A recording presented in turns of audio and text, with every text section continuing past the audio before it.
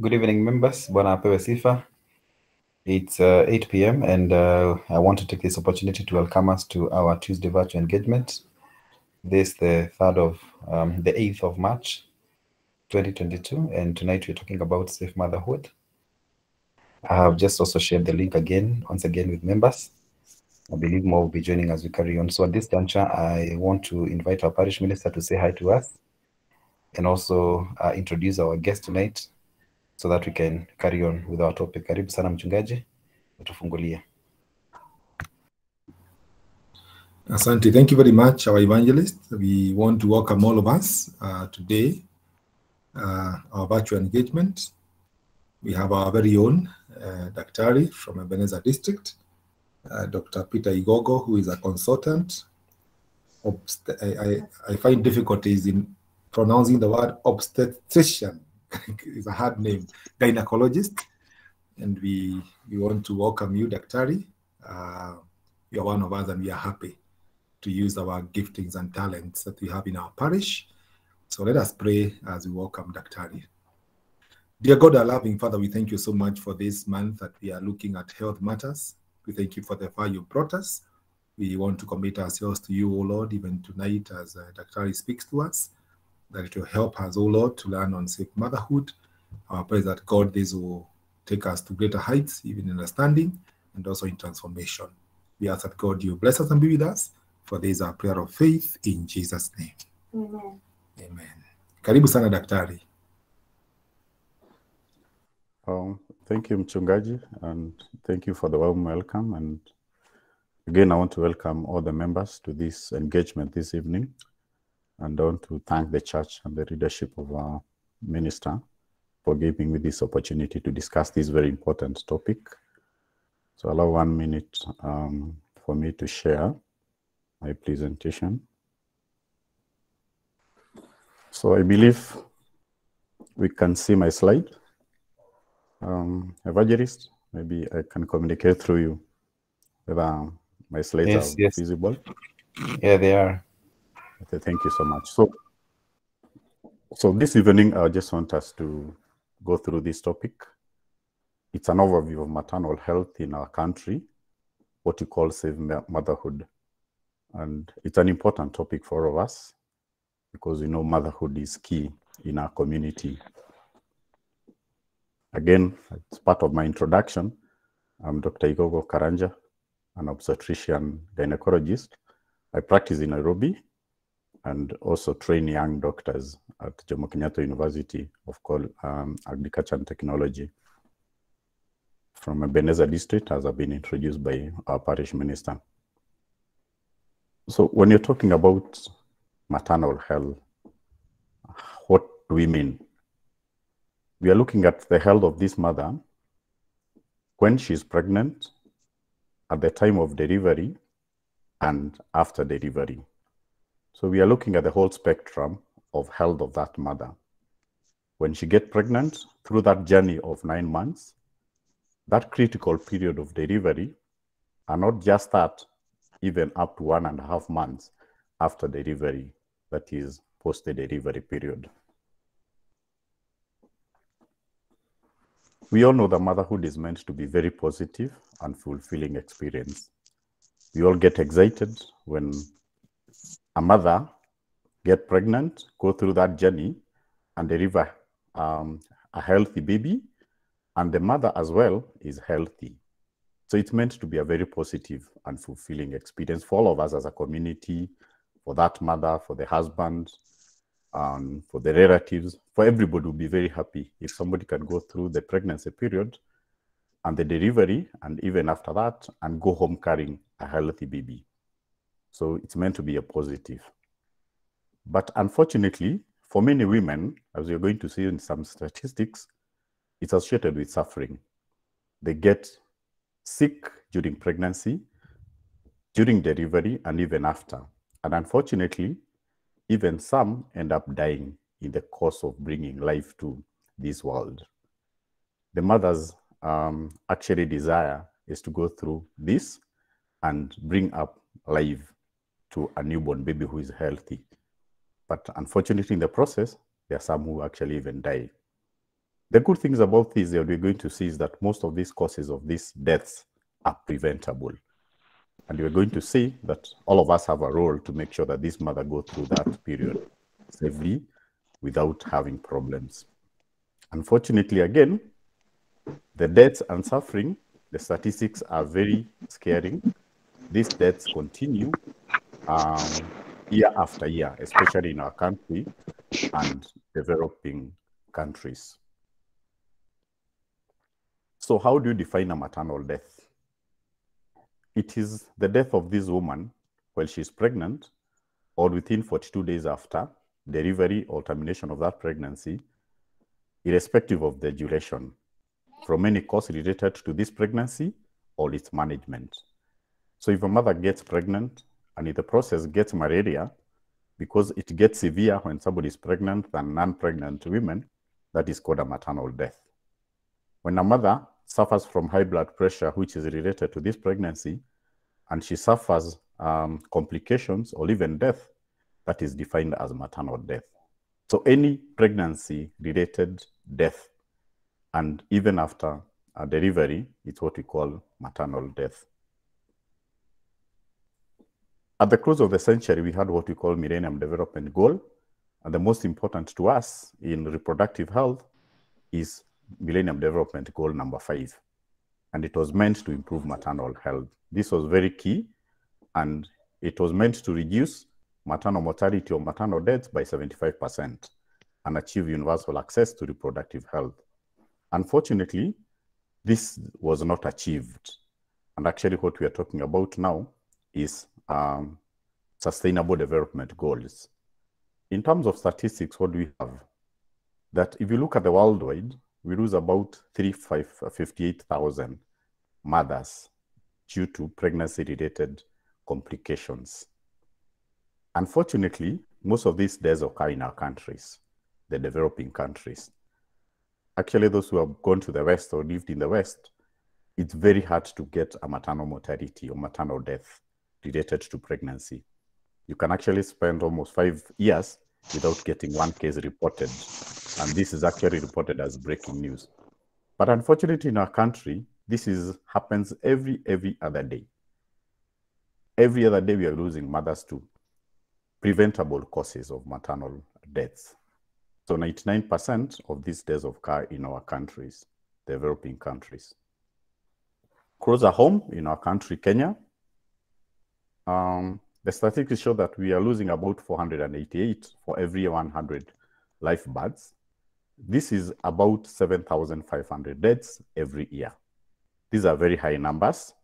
And remember, these numbers are underreported because most deaths occur in the village, in rural areas, and they're never reported.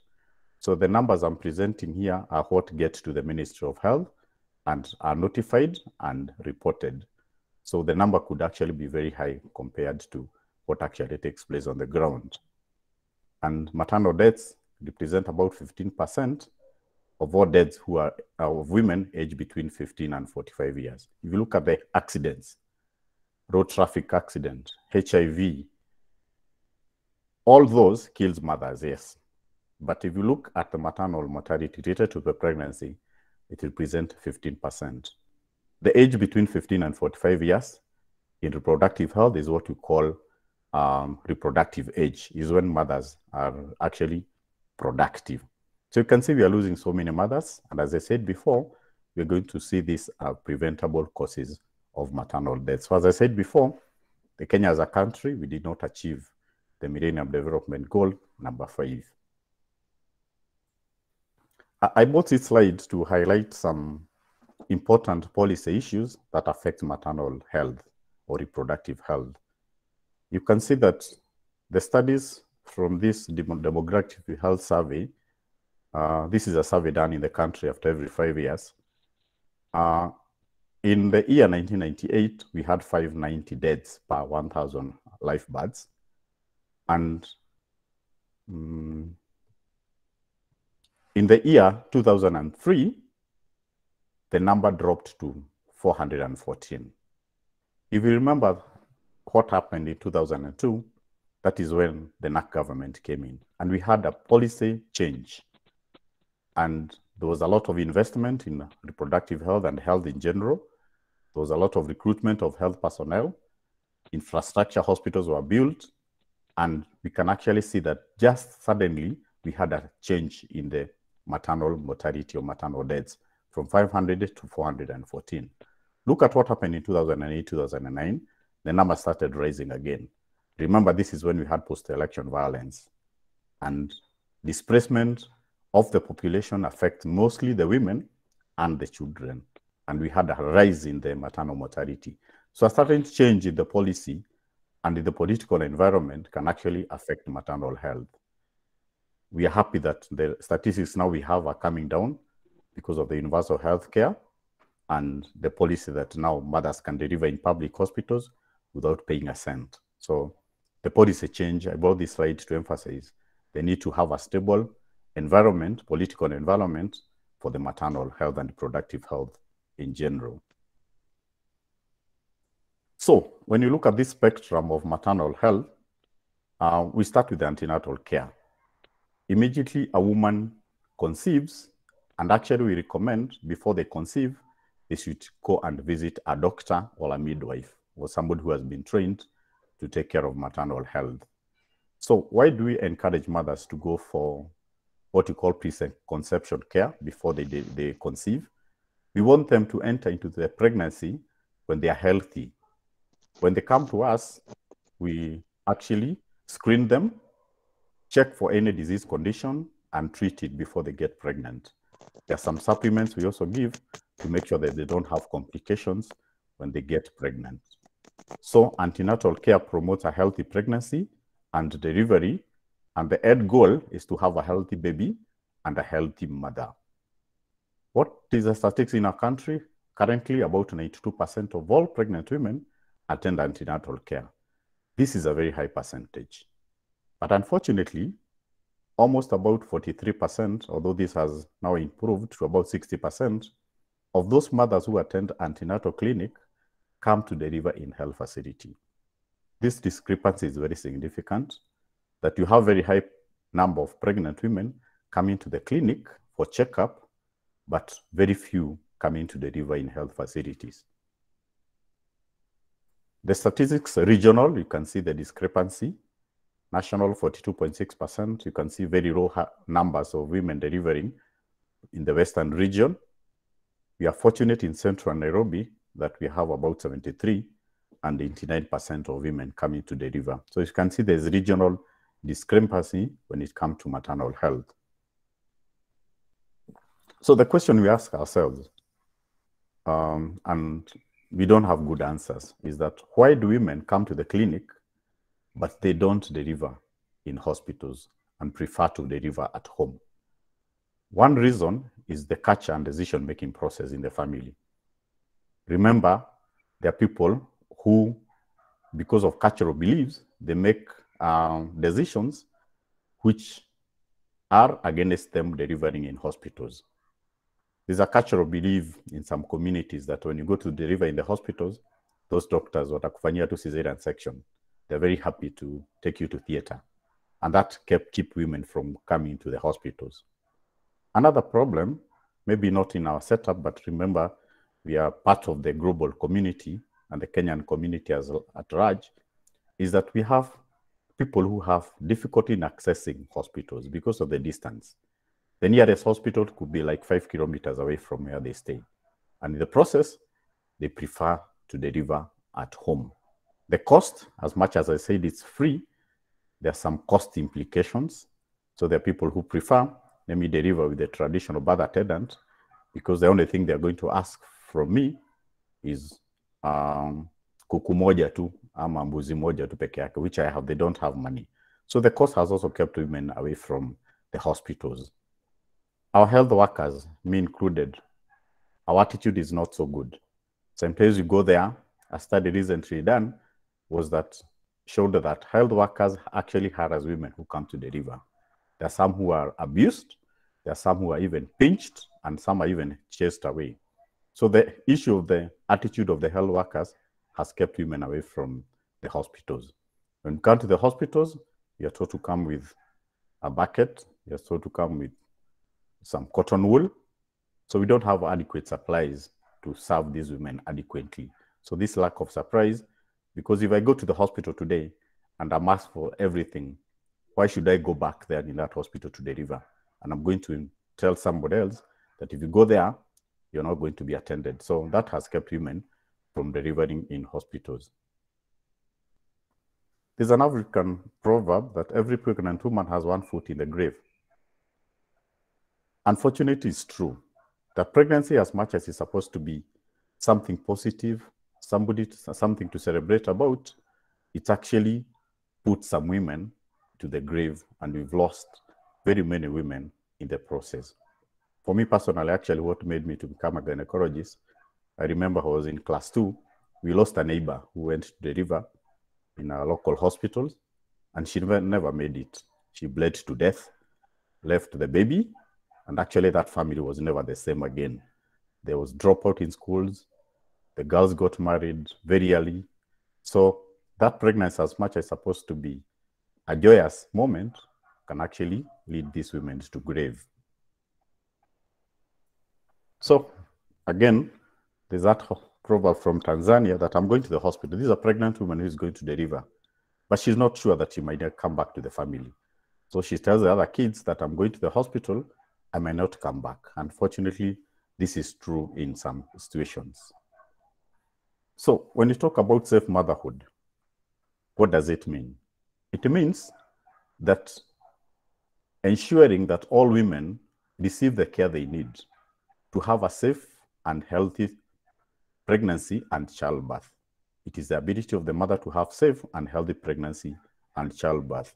So that safe journey of pre-pregnancy, pregnancy journey, during delivery, 42 days after delivery, that ability to go through it healthy and come out healthy together with the baby is what we call safe motherhood. The goal is to improve the well-being of mothers through a comprehensive approach of providing preventive, promotive, curative, and rehabilitative health care. So what kills these mothers during pregnancy, during delivery, and after? The leading cause of this is bleeding. They can bleed during pregnancy, but the biggest problem is bleeding when they are delivering. They start normal bleeding, but when it's excessive, actually kill mothers. And this happens on a daily basis. The other cause of these deaths, we have high blood pressure, which is specific in pregnancy. Is unlike what the blood pressure we know, but this is very specific for pregnancy. And sometimes they even converse, we call it eclampsia. Sometimes, especially young mothers who go to, who get pregnant when very early age, our teenage girls, the bones are not well developed. And when they go to labor, they have what we call obstructed labor. And actually this kills them. The other one is infections and miscarriages, which are done, the backstreet ones, which we really discourage because it comes with a lot of complications. The infections could be picked from the community, could be picked at the hospital, or even after delivery. The obstructed labor I'm talking about is maybe this pregnancy, the girl has even not divulged to her parents that she's pregnant. So she goes into labor, she has not attended any clinic, go to labor, and she's not even able to reach the hospital on time. By the time to come to us, they usually have very bad complications. Sometimes we are talking about deaths, but we also have other complications, not just death. Like when I'm talking about obstructed labor, that mother can labor for 3 days and deliver a big baby, but unfortunately, forever she's going to have leakage of urine unless it's repaired. Sometimes they even have leakage of stool, which is actually a big complication. And sometimes they actually have injury to the nerves and they are not able to walk well, what we call a foot drop. So we are not just looking at maternal mortality, but you're also looking at the complications associated with these conditions. Just a pie chart just to show the causes of maternal deaths.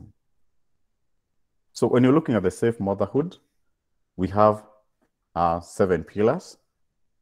And the first one is essential obstetric care, antenatal care. There are those who have abortions complications, could be spontaneous abortions or miscarriage. A mother has a pregnancy, it comes off. They need to go to the hospital so that they can be cleaned and be given antibiotics. The care after the delivery, we have neonatal care and prevention of mother-to-child transmission. This is a mother who is HIV positive. We have strategies in our hospitals which make sure that the baby is born HIV-free.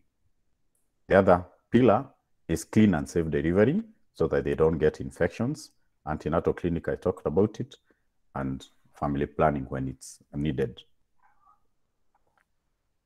So again, as I said, antenatal care should be start at preconception care, and then they come to the clinic. When we encourage them to come as soon as they know that they are pregnant. There's a misconception that you don't go to the clinic before 6 months are over. But there are those complications which can start even before 6 months. So we encourage them to come early so that we can do some tests. We can check them and diagnose complications before they become severe. The tests we do, we check urine for any infections.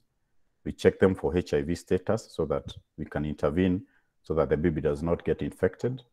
We check the blood group because blood group could be discrepancy, especially if the mother is blood group negative, that can affect the baby. We check the level of blood so that we can give them drugs to build their blood level before they deliver. We also check for urine for any infections. And our focus in antenatal care is preventive care. We don't want them to come when it's already too late. We want to intervene before complications sets in. So as I said before, the goal of antenatal care is so that you can detect the complications early and conditions and treat them and before they become severe. When they come to us, we take them through the danger signs in pregnancy. And I think as a community also, it's good to know this so that we can actually sensitize our women, our girls, on what to look out for in terms of danger signs of pregnancy.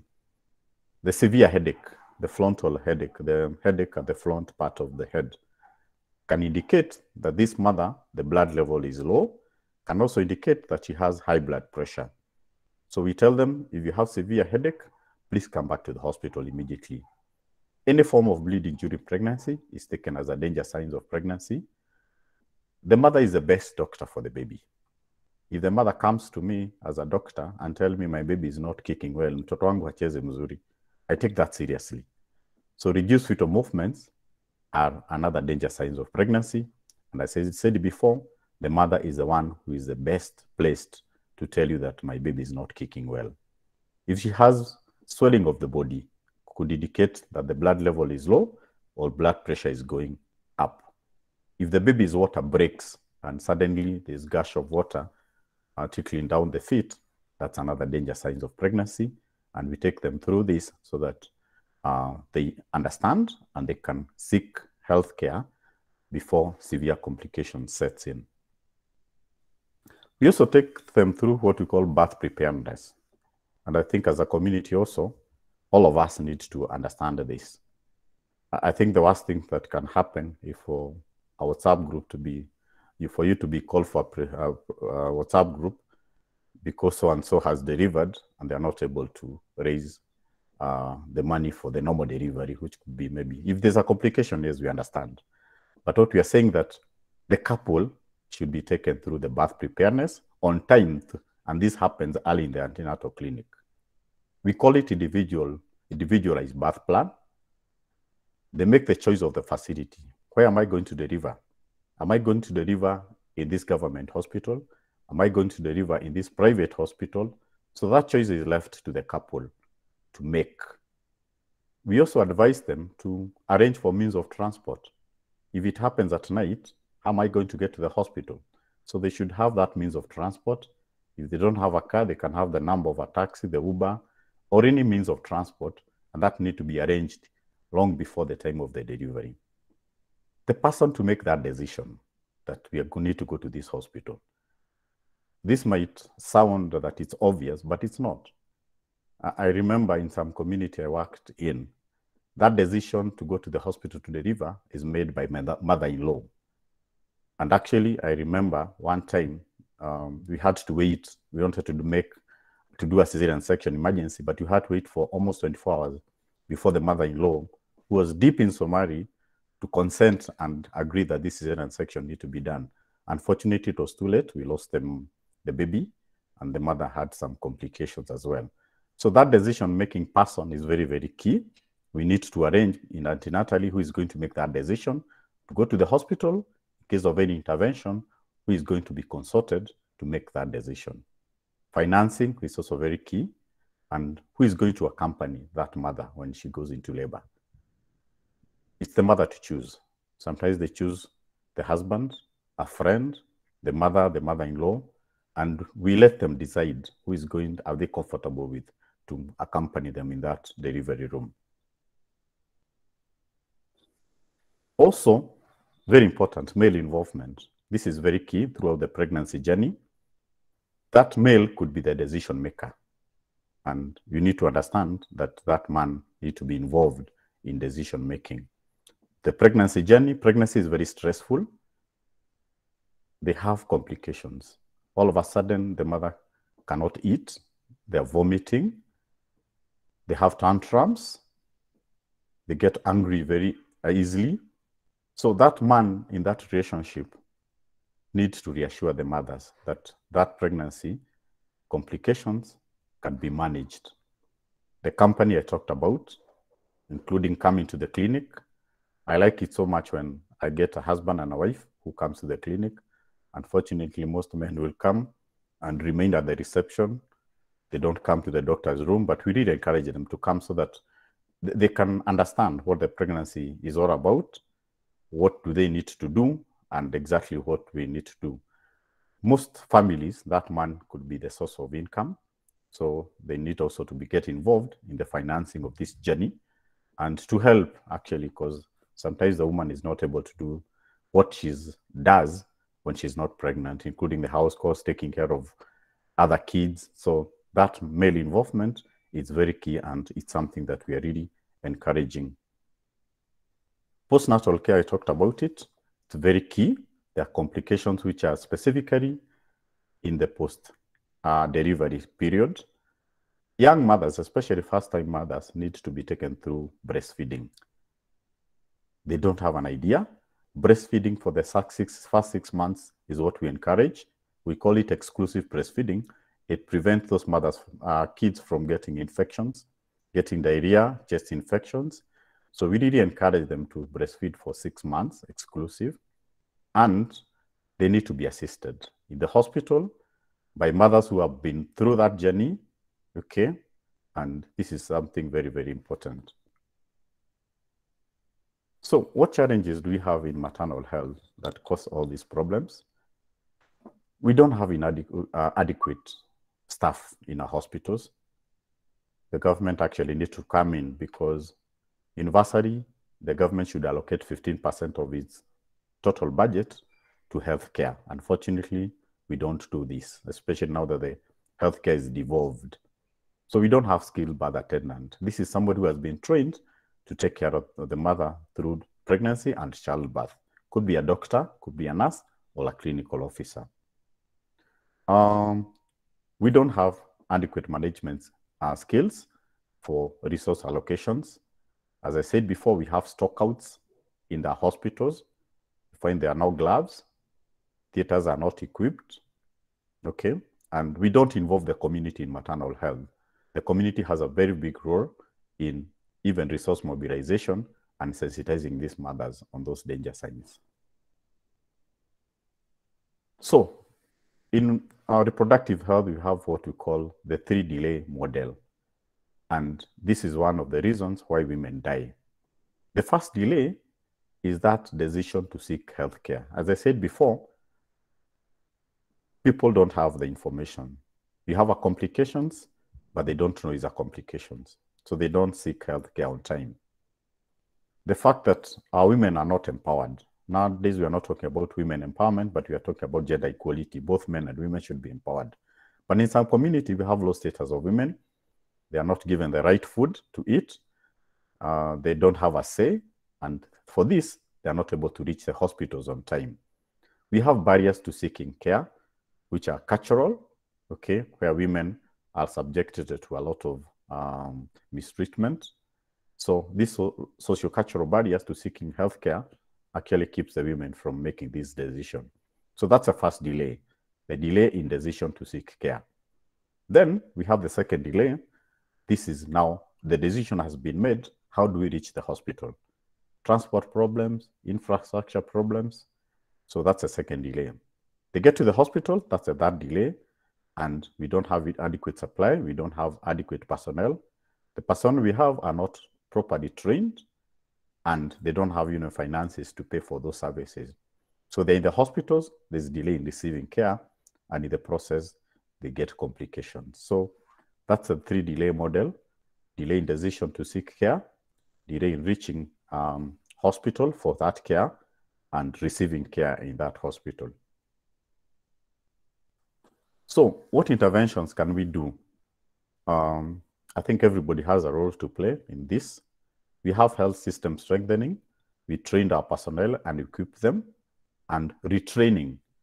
What you realize in medicine is that it changes very fast, and we saw that with the COVID, where every other week something was coming out. So unless we trained our health personnel on new interventions, they are not going to do the right thing. So we need to invest in training, we need to invest in equipment and personnel recruitment. The people who come to the reproductive health, the maternal health we are talking about, come from this cohort called the adolescent. These are young girls between 13 and 19 years who we need to invest so that when they get to motherhood, they're healthy and ready to face that motherhood. We need to give them information on decision making. Remember, some things which can happen during adolescence can affect reproductive health, like infections, sexually transmitted infections, abortions, which are very common among the youth, drug abuse. So we need to provide them with information so that they make the right decisions. In our hospitals, we need to have what we call youth-friendly services. Youth-friendly services are not separate from the main hospital services that we have, but we need to have services which are affordable. Most of these young people are in school, they don't have the resources. We need to allocate time which is convenient for them. Most are in colleges. So if I open my clinic at 8 and close at 5, that student is going to be in school. But it can be flexible so that we can have additional time, like up to 8 p.m. in some days, all over the weekends, so that these adolescents can be able to come and get services. Adolescents don't like being tossed around. I remember at one time when I was doing my training in Kenyatta, you could see a patient on the one end, then they go like a kilometer to get the drugs, then another 500 meters to get counseling. And they get lost in between. Some actually decide to go home. So we need to have what we call all in one shop. They get to one room and get all the services. And youth also prefer being attended by their peers or people who have been trained to attend to them so that they understand. These are different times. You cannot tell them that we used to do like this. It's actually very different. The strategy for adolescent health, keep them in school. One of the problems you have in reproductive health is when you have early pregnancies before the body has developed.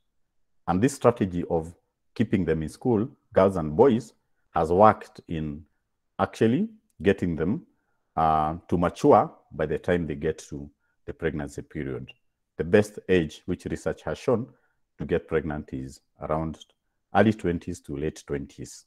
Again, we are not looking at those who are now extremes, who want to get pregnant after they have gotten their PhD at 35 years, 36 years. This is what we call advanced pregnancy, and it has its own complications.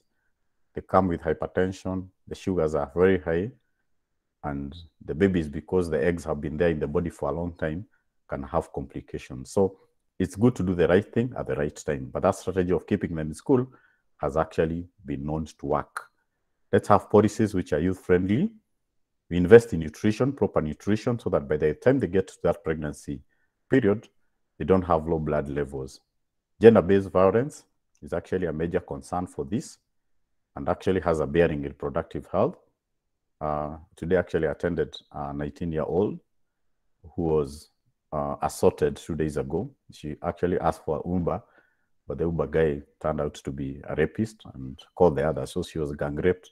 She's very traumatized. We had to take her to theater for repair, and this actually affects very many adolescents. Most of them don't report, and for reasons that I mentioned earlier, and this is something that we need to address. And counseling as well for adolescent youth is very important. So I'm mentioning this so that we can invest in adolescent health, so that by the time they get to that pregnancy period, they have healthy bodies and they've made the right decision at the right time. As a community, what can we do? We need to be sensitized on reproductive health issues, and I'm happy that this is happening. We need to mobilize resources and invest in reproductive health. There are some communities who actually come together and build hospitals and equip them. There are some communities who actually mobilize resources and buy an ambulance so that if the mother has a complications, they can actually get to the hospital on time. Women empowerment or gender equality, as I mentioned before, so that we give them equal opportunities and even in decision making. So when we don't invest in productive health for adolescents, this is what happens. This is a young girl. This story was in the newspaper sometimes back. A 10-year-old who actually gave birth to another baby through cesarean section. So we need to invest in these young girls so that they get pregnant at the right time and avoid complications. So, safe motherhood. We want this mother to have that smile looking at her baby because she made the right time, the right decision to get pregnant. She sought healthcare on time. She was attended in a hospital by friendly staff, in a hospital which was well equipped in terms of personnel and equipment, and she's had a delivery and a healthy baby, and she's going home when herself she's healthy. So a happy mother, adolescent, who is ready to face motherhood without any complications. So again, this is a very important topic on this very important day. So to take this opportunity to wish all mothers and women a happy Women's Day. That's the end of my presentation. Thank you for listening. Thank you. Thank you so much, Dr. Peter Igogo, one of us in Sukari. We appreciate the wonderful presentation. Very detailed and very clear. So we are thankful. Therefore, members, we want to engage briefly with our guest tonight for a few minutes. So in case you have a question, kindly come up, just unmute and speak. If you want to remain anonymous, you can text me on my personal number that I'm going to put on the chat section. There's those questions that could be sensitive and you don't want to really expose yourself. I will not say who that person is.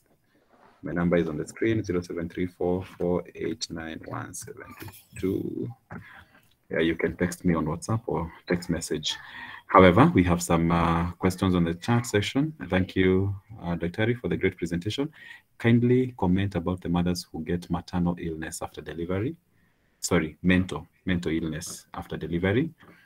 And then again, we can see Elizabeth Ndabi, very informative, Dr. Asante.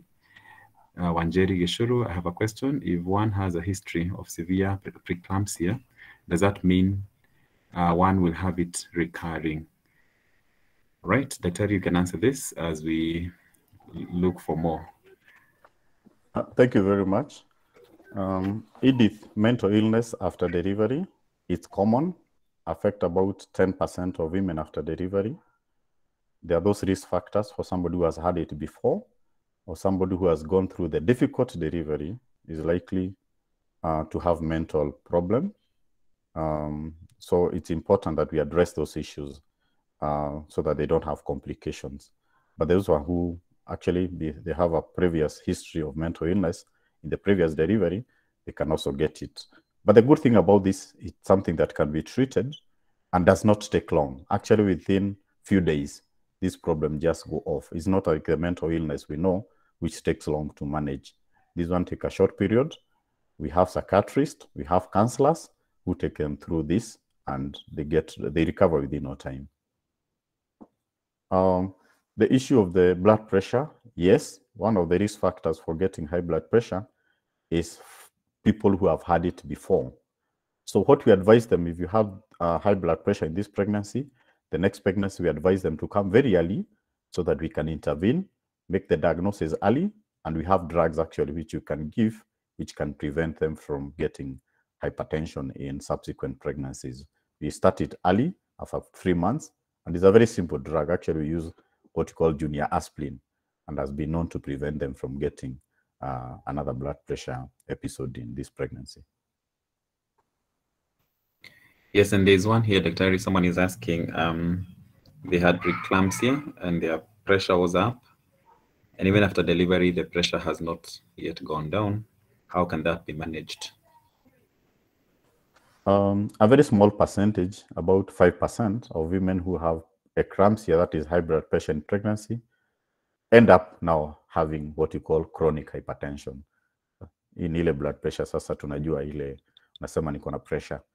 So we advise them now to visit a physician so that they can be started on treatment. But the good thing is that most people recover within 2 weeks after delivery. Delivery is actually known to be a treatment for this condition. But there are a very small percentage who now go to what we call chronic hypertension, ile blood pressure, but they need to be treated by physicians. And drugs are there, and it's important they take the drugs until the blood pressure has stabilized or gone back to normal. Yes, another one is asking, a very informative session, Daktari, kindly advise on how to diagnose and deal with postpartum depression. And also another question, a follow-up question, what happens if the aspirin didn't work and still led severe preeclampsia? Postpartum depression is what we talked about, mental illness. How do you make the diagnosis? The mother gets disorientated. They behave in a confused way, sorry to put it that way, after delivery. Some even refuse to breastfeed the baby. They become disorderly and noisy. And immediately we notice that. We give drugs and we calm them.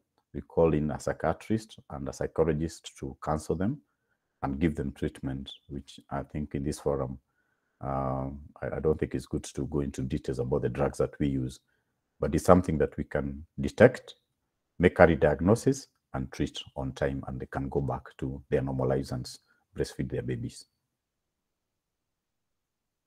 The other question, Harrison? Yes. What happens if the aspirin didn't work and still led to severe preeclampsia? Okay, aspirin is meant to prevent, but sometimes we are not 100% able to prevent this condition. So we start other drugs which now are able to treat the blood pressure before it becomes severe. The severe form of this blood pressure is conversions. Kifafa, unaona mama anapata kifafa. If you go to Kenyatta, there's an acute room called for these patients, and they're actually very sick. Some actually are not even able they're in coma. So we have management to prevent this condition from getting to that complicated, what you call eclampsia. So if aspirin does not work, we advise people to visit the doctor for further treatment. And sometimes we even admit them so that we can monitor them closely. Okay, another one here, Dr. I developed postpartum depression, and afterwards I have had an issue with the child I got. I've never loved them. What should I do? Thank you very much. I think that's somebody who needs to see a psychiatrist for evaluation. Nowadays, we are happy that mental illness is no longer stigmatized. You can visit a doctor and take them. They take you through what you need to do. What I can tell you is that it's treatable. Postpartum depression, even when it's prolonged, it actually can be treated. So I'd advise that you visit a psychiatrist so that you're managed and given the right treatment. What the reproductive health, the good thing about it, most of these conditions are reversible. It's rare that you get a condition which cannot be treated. All right. Molly Mwiga, your hand is up. Okay. Thank you. Dr. Peter, for good presentation. And as the members are raising that issue of mental illness during pregnancy and after, I'm also thinking that when I was looking through the ANC part, some of these clients who also develop postpartum depression, when you screen them, you realize that they had these symptoms of depression even before delivery of these babies. So is it possible to incorporate assessment of mental illness or mental illness assessment in the ANC package so that we avert these cases of postpartum depression as a policy issue or as a good practice? I agree with you, and it's highly recommended. Actually, in medicine, what we are now doing, which never used to happen, every patient who is coming to us, we are doing a mental health assessment. Because mental health, especially during COVID, has come out to be a very important topic and important health issue, which cannot be ignored. So the preconception care I talked about should include mental health assessment. The antenatal package should also have mental health assessment so that we are able to diagnose this early and make timely interventions. So that's a policy issue, and I think that's a very good point from Molly. Thank you very much. Hello? Yes, Panangogi? Yes, yeah, maybe. Thanks for the good presentation, Dr. But you didn't mention also the maternal health also contribute to separation and divorce in most cases. Thank you. Very true. And it's very true what you've just said. And when you talk about male involvement, okay, you find that if you don't involve the male, they will not understand. So there are women who have been divorced during pregnancy because they are asking for pizza at 2 a.m. Na wanataka pizza ya kutoka pare Java in Gong, and you're staying in Kawasukari. So you don't understand it, and it has led to a lot of marriage issues. So during pregnancy, after delivery, if the man is not understanding, because he's not been involved, it can actually lead to separation. The complications I mentioned about leakage of urine and leakage of stool, so many women have been abandoned because of that. And it's very depressing, actually, has also caused mental illness because you're there trying to bring kids to this family. In the process, you have complications, but the person now, the man involved, now abandoned you because in the process you had a complication. So most of them end up getting depressed. So I agree with you, Joseph. It has led to separations, but if handled well, and I think as members of this community, we can stand out and be mentors so that I can say that I did this so that others can look up to us. Because we have young parents, we have young adolescents, they can look up to us, how we brought up our kids, and admire that this family has stood through the challenges. So that mentorship is very important. It's something I support so that we avoid this issue of separation because of something which maybe is because of misunderstanding. Dr. maybe a final one here coming, text message. My Obskyne recommended IVF. Is there a second option? IVF, I think just for understanding, is conception not through the natural way. Okay, for people who have problems with conceiving, maybe the tubes, the fallopian tubes are blocked, they're not able to conceive naturally. There's an option of now that egg and the sperm being fertilized in the laboratory and the baby introduced in the mother's womb, so that you bypass the tube which has a problem. The options are individualized. This is the end solution for somebody who's not able to conceive.